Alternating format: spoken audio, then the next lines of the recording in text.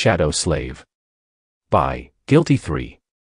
Chapter 145, Justice. The whole spectacle was so smoothly orchestrated that Sonny was almost tempted to believe in it. Of course, he knew better. The only thing he didn't know was whether the bits performed by the Pathfinder and Gemma were rehearsed in advance or improvised on the fly to fulfill their lord's desire to maintain appearances while having the men who had dared to speak openly against him publicly executed. And that was what this was, an execution. Sonny didn't believe for a second that Gunlog was going to give the brave hunter a chance to leave the Grand Hall alive. No, he wanted him dead, and he wanted everyone to see him die. Lest they get the idea that it was possible to run their mouths against him and escape unscathed. And yet, a tiny ember of hope still burned in Sonny's heart. From the looks of it, Jubai was an experienced hunter. A capable, seasoned warrior who faced numerous monsters and ended up on top every time. He was very strong, with enough willpower and resolve to crush rocks into dust. Perhaps a miracle would happen.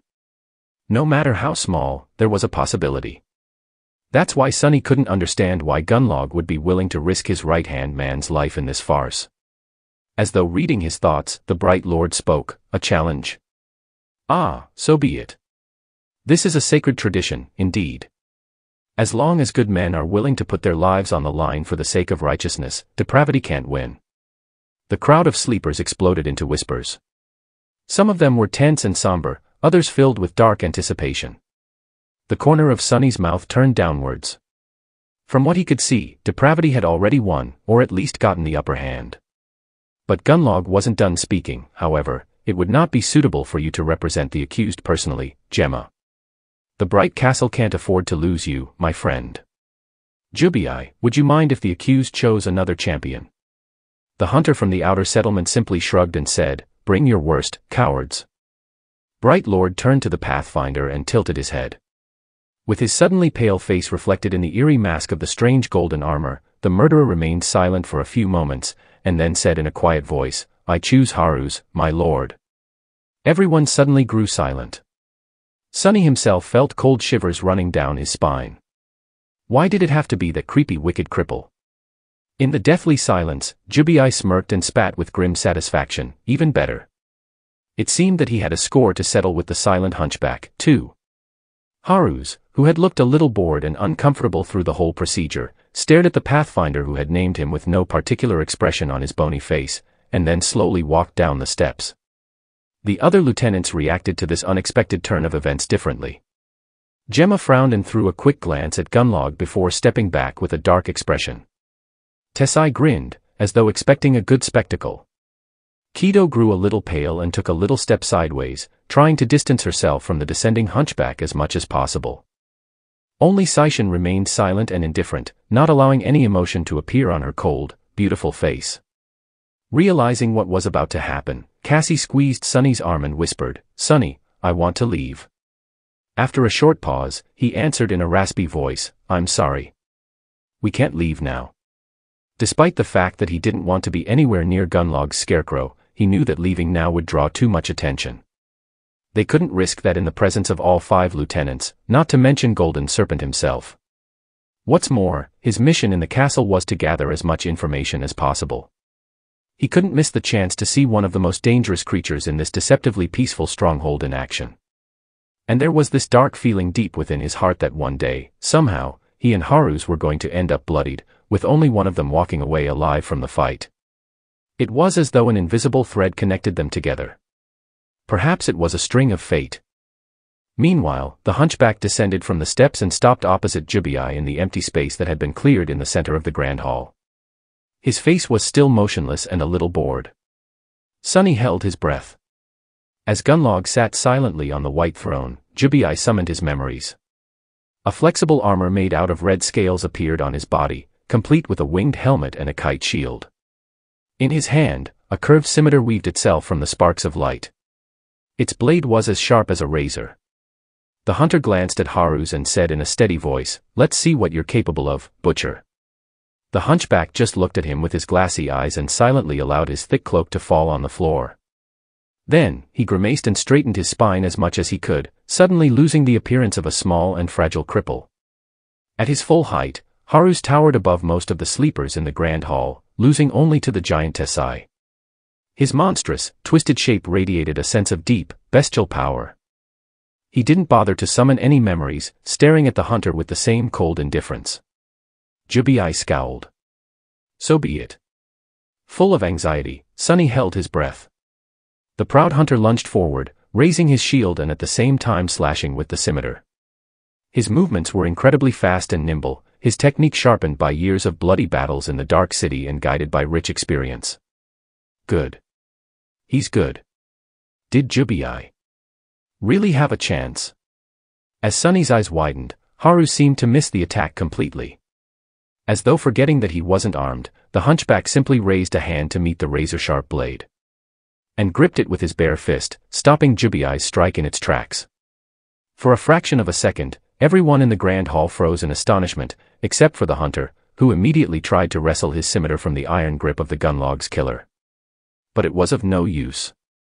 It was as though the saber was stuck in stone. It wouldn't have mattered anyway. In the next moment, Haru's moved forward with a snake-like speed and put his large hand on Jubi's shoulder. Then, with a sickening sound, he effortlessly tore the entire arm off. Somebody screamed. As blood spilled on the marble floor, the proud hunter stared at the stump that had suddenly replaced his dominant arm in disbelief, not yet feeling the terrible pain that would soon follow. However, it never did.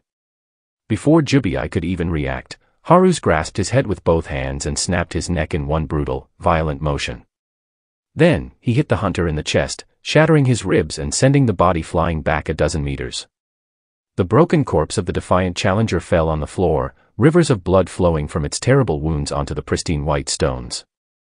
From start to finish, the whole fight took no more than 5 seconds. Haru's looked at his hands, shook a few crimson droplets off, and then silently returned to his place beside the master of the castle, his expression still cold. However, it wasn't bored anymore.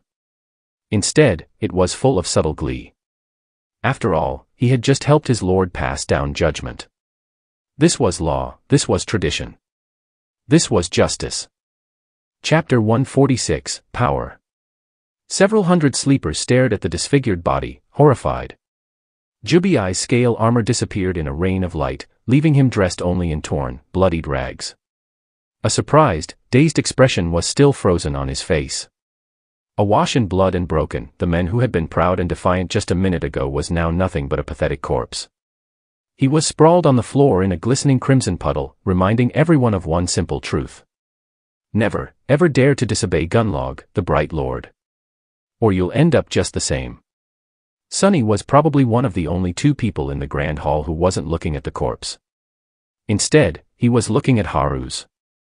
Haru's himself was staring at the wall, absolutely disinterested in the gruesome fruit of his dark labor. What else was I hoping for? Stupid. Hope. Hope is a poison. It will only get you killed. Sunny knew all the facts, but only now had he finally understood how hopeless it was to even think about challenging the Golden Serpent. Everything in the Dark City was designed to make him and his army invincible.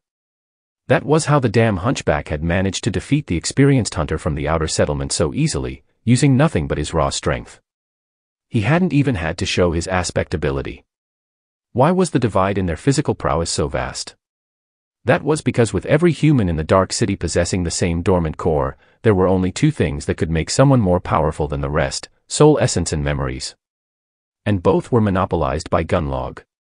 Only he possessed the manpower and knowledge to freely hunt in the Dark City. This way, he had become the only person with a reliable source of both soul shards and memories in his possession. Whatever crumbs the independent hunters were able to acquire would inevitably end up in his hands, too, because Gunlog also controlled the primitive economy in this cursed place. By providing food and safety in exchange for the so-called tribute, he made sure that all the resources would flow in only one direction. Into his hands. With soul shards and a vast arsenal of memories, he could make his army stronger, which in turn would bring him more soul shards and memories, which in turn would make his army stronger. And so forth. It was a simple, perfect, and harrowing cycle that made his power more and more absolute with each revolution. By the time Sunny, Nephi's and Cassie had arrived in the Dark City, the divide between Gunlog's forces and everyone else here was too wide to ever be bridged. Sunny had no doubt that most of the elite warriors of the host had their cores saturated with soul essence to the brim. There was a limit to how many soul shards a nightmare spell carrier could absorb before reaching the bottleneck of their rank. Although few ever did.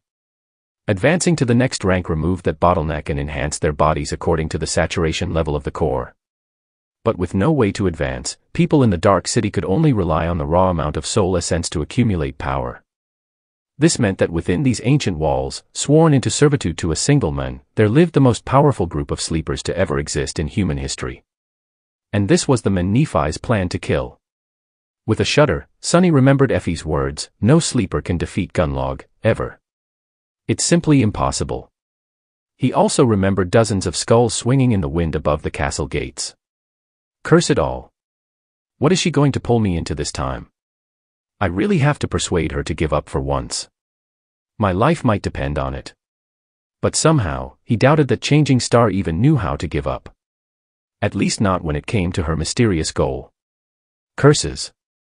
Sunny was so consumed by these dark thoughts that he even neglected to listen to Gunlog's farewell speech.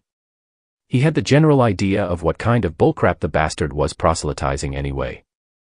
Soon, the Bright Lord had left his white throne and disappeared into the darkness behind it. The lieutenants followed, with Haruz being the last one to leave. As soon as they were gone, the body of Jubai was unceremoniously dragged away, and a group of handmaidens silently wiped the puddle of blood off the pristine marble floor. The tables were moved back to their places, and the crowd of sleepers was invited to return to their breakfast. As if nothing had happened. However, Sunny had completely lost his appetite. Leading Cassie away, he glanced at the plates full of food and thought without humor, I guess there's a first time for everything. For the remaining 2 days, Sunny had done nothing but frantically gather information. Knowing that he will be leaving the castle soon, he became a little bit bolder in where to send his shadow. He spent a lot of time spying on the hunters and pathfinders, learning their tactics and secrets. He observed how guards were trained. He learned which artisans were important, and which were not. The only caste he tried to avoid was the handmaidens. He even studied various engravings and stone carvings that decorated the walls of the castle. Finally, the week they had paid tribute for came to an end. On the dawn of the 8th day, Sunny and Cassie once again appeared in the large hall with beautiful stained glass windows and saw the gates of the castle. Despite the fact that there was nothing outside these gates but a dirty slum, Sunny felt relieved. He couldn't wait to leave this damn place. Why do people even want to live here? As soon as he finished this thought, Sunny realized that he didn't actually know what life in the outer settlement was like. Perhaps the castle was actually a paradise in comparison. I doubt it. How bad can it actually be? I guess they just never lived in the outskirts. Shaking his head, he walked toward the gates, but then stopped when someone called his name. Turning his head, Sunny noticed the familiar young man with a thin face and nervous eyes. Today, Harper seemed to be especially distressed. His clothes were a bit less tidy, and there were a few ugly blotches of ink on his parchment. Ah. Sunday. Sunless and Kasha, right? Goodness, it has already been a week. Ah. Where was I? Oh, yes. Are you guys here to pay tribute for the next one? Sunny stared at him for a few minutes, then forced out a smile and pretended to be sad. No. We haven't been able to. You know, earn shards. So, we're leaving. Maybe we will see each other again, someday. Harper opened his eyes wide and stuttered, what? Why would I be? Oh, sorry. I'm very sorry that you couldn't stay longer. But don't despair. Lord Gunlog is truly kind, and life is unpredictable. I'm sure you'll be able to come back soon. Sunny gave him a curt nod and turned away. I hope not. Not too soon, at least. With that, they passed through the gates and left the bright castle. The promised castle they had spent so much time seeking and dreaming of. What a disappointment it all had been. Standing under the gray skies of the forgotten shore once again, Sunny and Cassie breathed in the cold fresh air and both smiled. Cassie tugged on his sleeve.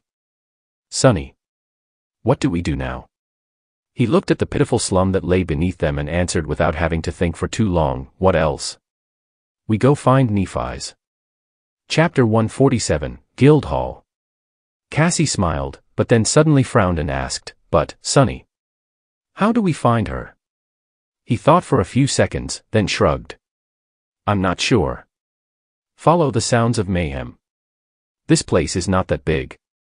I'm sure we'll manage." They descended the stairs and entered the slum, with Sonny looking around in search of the distinct tall figure. There weren't that many sleepers in the outer settlement who possessed an armor-type memory, so he was sure of his ability to notice Changing Star in the crowd. Soon, they were surrounded by makeshift hovels and people that had empty, bleak eyes. Some of them stared at them with pity, realizing that the two had just been sent away from the castle. Others openly gloated. Sonny paid them no attention. Once again, he was surprised by the sharp contrast between the castle and the outer settlement. No matter how vile the underside of the ancient stronghold was, people were actually living there, walking around with mostly mundane human worries written on their faces. Here in the slum, people were merely existing, and barely at that. In their eyes, there was a more dire need and a more consummate fear, the need to find food for the day, the fear of being devoured by some unseen monster in the night. They were all gaunt, cold, and listless. The only time hope appeared on their faces was when their gazes accidentally fell on the bright castle. "Hope will get you killed, fools. You have it better here than those poor souls in the fortress." All in all, it was not so different from the outskirts, with the added terror of nightmare creatures waiting somewhere in the shadows. But then, there were monsters in the real world as well. They just wore human skin. Sonny was once again reminded of how surprisingly well prepared he was for the trials of the nightmare spell, his lack of education not included. Surprisingly, there was no sign of Nephis anywhere. They walked through the entire settlement before finally catching the glimpse of her. At the very edge of the slum, perched precariously above the vertical fall from the stone platform, stood an uncharacteristically spacious dwelling. It was crudely put together out of slabs of stone that had been unceremoniously scavenged from the ruins, with many of them still bearing the intricate carvings left behind by the original inhabitants of the Dark City. This barbarous atrocity was the closest to the road of white stone out of the entire outer settlement. Perhaps that was why it seemed to be a bit sturdier than the rest of the hovels. The lodge even had a small addition built on top of it, somewhat resembling a second story. Changing Star was sitting on its roof with her legs crossed, gazing at the rising sun and the cursed city below. In the pale light of dawn, her ivory skin and silver hair looked beautiful and eerie. She had dismissed her armor and was wearing a crude tunic, with a piece of rope tied around her waist. Sensing their approach, Nephis turned her head and glanced in their direction. Then, she stood up and jumped down, landing lightly on the stone surface of the vast platform. Sonny grinned. "Hey, Neph. Long time no see." Nephis led them inside the stone lodge, which had turned out to be her new residence. The interior was Spartan and austere, with pieces of broken furniture lying here and there and cold winds sweeping freely through the spacious hall of the first floor. Despite its larger size and superior craftsmanship, the lodge had been empty when she found it. No one wanted to live this close to both the edge of the platform at the threshold of the road, where the risk of being attacked by nightmare creatures was the highest. But Changing Star didn't mind. Looking around, Sonny scoffed. "Gee. This place surely needs some work." Neph shrugged, seemingly not very concerned with her living conditions. Well, they did spend the past 2 months sleeping on nothing but rocks and dirt, so in a sense, even this ramshackle mess was an enormous improvement. With some improvements, it could even become somewhat of a decent place. Suddenly, Sonny felt a little guilty about all the comfort and warmth he had experienced in the castle. He was even fed delicious fresh food twice a day. Speaking of food, Cassie smiled and handed Neph a small bundle. Concerned about her friend, she had not eaten her supper the previous evening, choosing to save it for this moment. "Here, Neph. I brought you something to eat." Changing Star received the bundle with a faint smile and lingered a little before saying, "Thank you. Do you guys want breakfast?" With that, she walked over to a flimsy wooden table that stood near one of the walls and removed a piece of cloth from it. Beneath, there was a pile of juicy roasted meat. It was sizable enough to feed 10 people in the castle for a day or two. Sonny stared at the meat blankly, then moved his eyes to stare at Nephis. "Where the hell did you get all this meat? We thought you would be starving here in the outer settlement." She touched her hair in embarrassment. "Oh. A few nights ago, a big monster came from the road. I and a few other people managed to kill it. This is my share of the spoils. Cassie opened her eyes wide. But I thought that Gunlog's men were supposed to fight off nightmare creatures. Changing Star remained silent for a few seconds. They do if the castle is attacked, either from the slopes of the hill or from the sky. If the monsters come from the road, they usually don't bother to do anything, so that's why all the nearby hovels were empty. Who would want to live in the direct path of attacking nightmare creatures, especially since people who were supposed to fight them weren't going to move a finger to help? Sunny smiled darkly. That's the glorious castle guard for you. Wait. He blinked, then glared at Nephi's. If that is true, then why on earth? Dream realm. Would you choose to live in this pit, of all places? She stared at him for a while, then said in a flat tone, "It's quiet here." Then, a small smile appeared on Neff's lips. Turning to a window, she added, "I like it."